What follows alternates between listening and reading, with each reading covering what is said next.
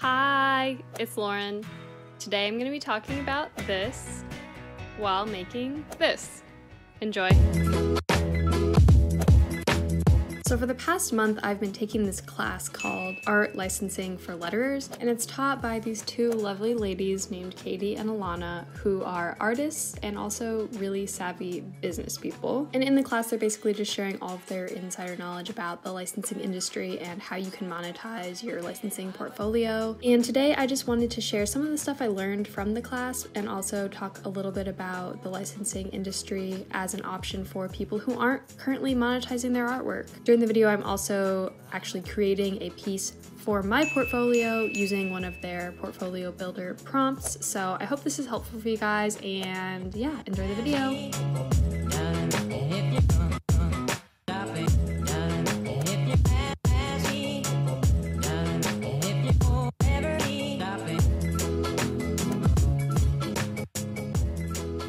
The world of licensing was so mysterious to me, and as an artist, I really want to explore all different types of revenue streams for my artwork. First, let's cover the ownership aspect of artwork and why you can sell your artwork to companies. Once you create something, you own that piece of artwork, therefore you have the right to sell it to whomever you choose, and licensing is one way of selling your artwork. I like to think of licensing as renting out your artwork to companies, and you're giving them permission to essentially use it in any of the different ways that you decide is appropriate. An art licensing portfolio is not like a generic portfolio. It's actually something that is curated specifically for the use to be printed on products such as clothing, stationery, gift wrap, all of that stuff.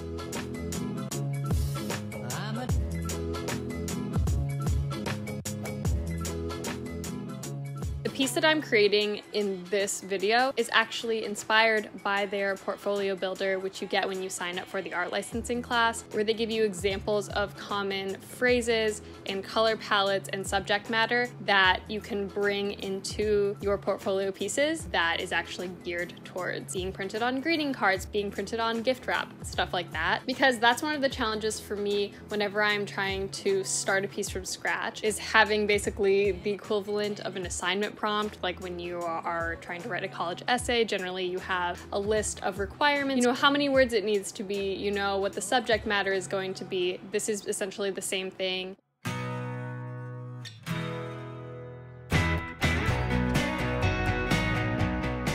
Let's talk about advantages and disadvantages of art licensing as a revenue stream for artists. One good thing about art licensing is it will eventually become a form of passive income. On the flip side, the disadvantage of that is it actually takes a very long time before you start to reap the rewards financially. This is because the process of licensing your artwork is not like a traditional freelance project, in that you are creating a piece based on a prompt that a company gives you. You are actually allowing a company to cherry pick and choose from a portfolio that you have already created. That means you have to put the work in up front to creating an entire body of work that clients can then browse through and choose from, and you're not going to start receiving royalties on a product until it actually hits the shelves, which could be an entire season or even an entire calendar year after your artwork is selected for that product. All things being considered, I think this makes art licensing a really good secondary or tertiary revenue stream for a freelance artist who has already created a large body of work. If you are someone who has a 9-to-5 job in a different industry and you really want to explore your artistic side, it could be really interesting to take the time during your free time to develop a portfolio and then see where it goes. Selling. How do you actually sell your artwork once you have a portfolio? If you are thinking, Lauren, I am not business savvy whatsoever. I don't know who I need to be reaching out to.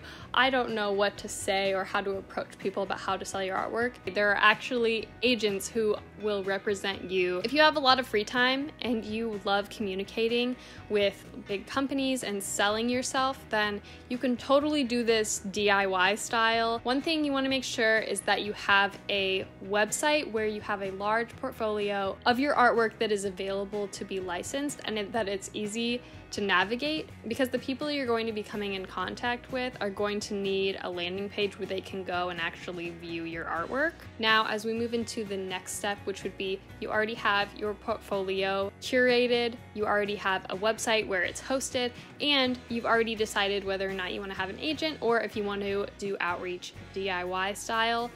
Number 4 is you need to become informed of the legal aspects of licensing agreements.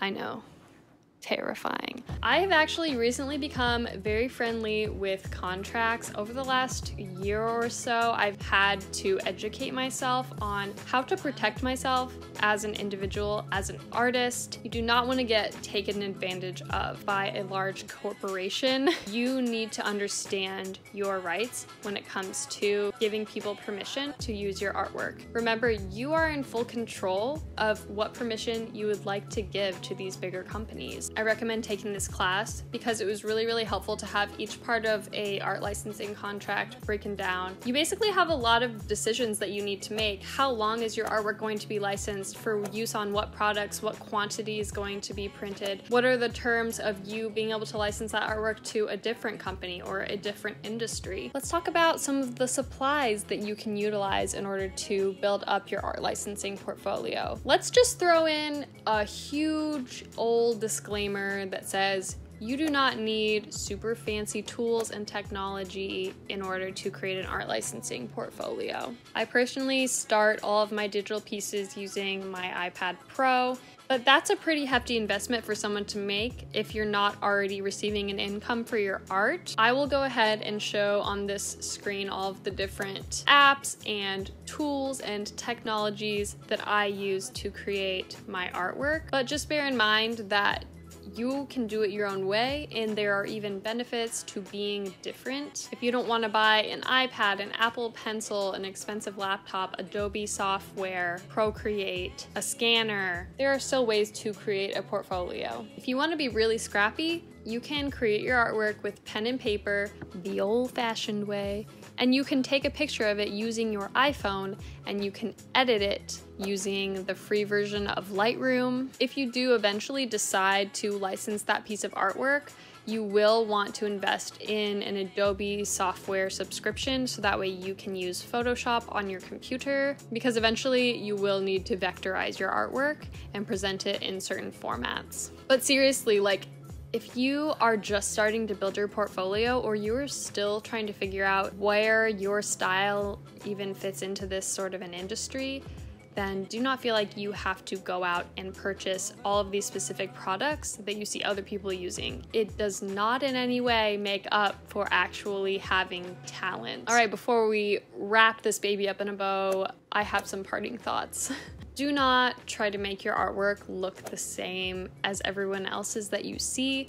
There is absolutely no benefit to having more of the same repetitive art style that we see every day. Your value comes in what you can uniquely bring to the table that no one else currently is. So give some thought to what exactly you can sprinkle into the mix that isn't really being done yet. Lastly, please have fun with this. Let this be a source of joy for you. Let this be a fun side hustle. A big thank you to Katie and Ilana for letting me take this awesome class. As someone who feels very confident in the way that they're monetizing their artwork, I still gained a ton from it. You will always be able to grab bits and pieces of information that you hadn't been exposed to yet. I will have all of the information you need to learn more about the class down below in the description box. Thank you guys so much for joining me. I really hope that this was informational for you. Please let me know your thoughts in the comments below on the piece I created for my art licensing portfolio during this video. In the coming weeks, I will be getting on a phone interview with Katie and Ilana to pick their brains a little bit more about the art licensing industry. So if you have any lingering questions that I did not answer in this video, leave them down below, because I will have some experts readily available to answer those questions. I'm very excited for my conversation with them, and until then,